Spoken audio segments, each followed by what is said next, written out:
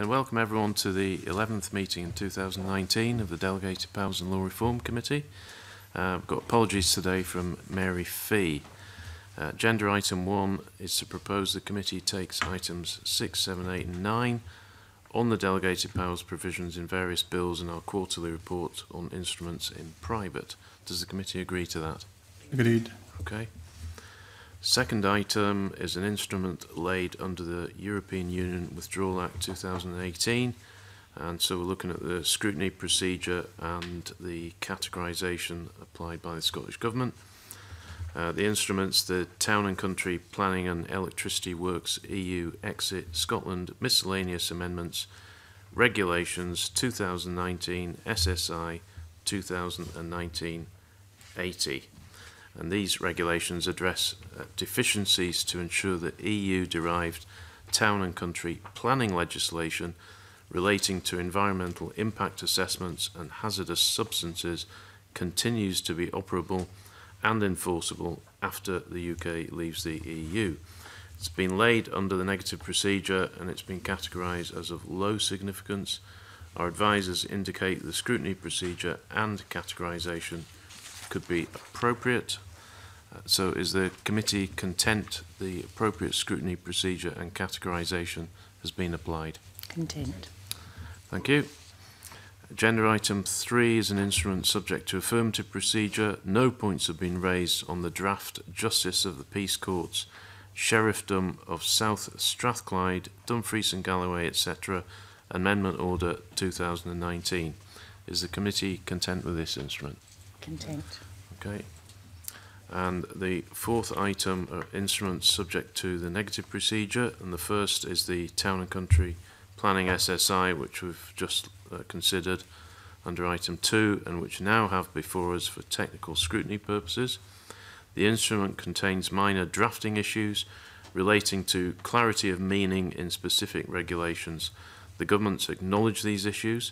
Full details can be found in correspondence with the government, which is included in our published papers.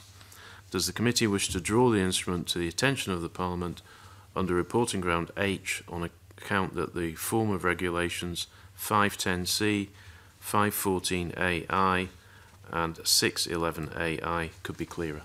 Agreed.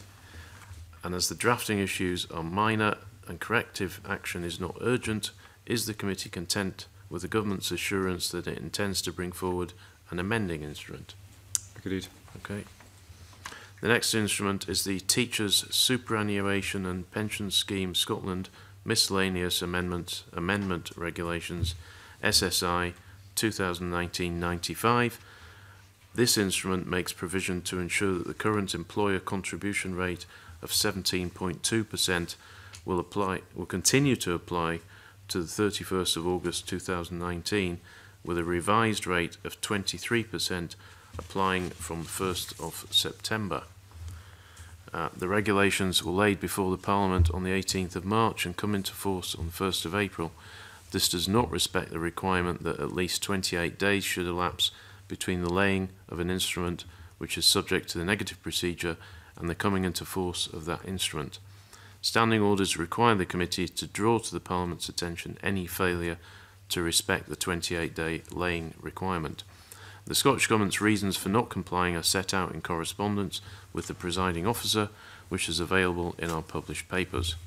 So does the committee wish to draw the instrument to the attention of the Parliament on reporting ground J as the regulations fail to reply with the requirements of section 28.2 of the Interpretation and Legislative Reform Scotland Act 2010? Agreed. Okay. And is the committee content that the failure to comply with section 28 is acceptable in the circumstances? Agreed. Okay. There's one other instrument to consider under this item. It's SSI 2019-96, and our advisors have not raised any points. So is the committee content with this instrument? Content. Okay. Item 5, we're considering instruments not subject to any parliamentary procedure. Our advisors have not raised any points on SSIs 2019, 92, 93 and 97. Is the committee content with these? Content. Okay. And I'll move the meeting into private.